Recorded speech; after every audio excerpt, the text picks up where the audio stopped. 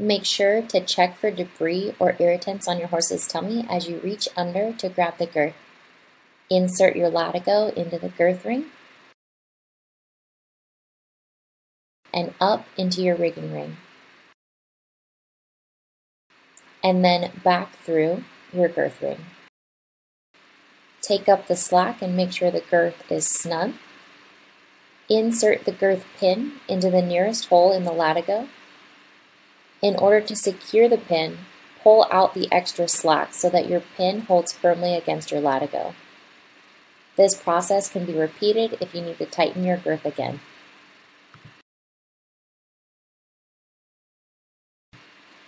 Once your girth is secure, make sure to tuck in the extra tail of the latigo.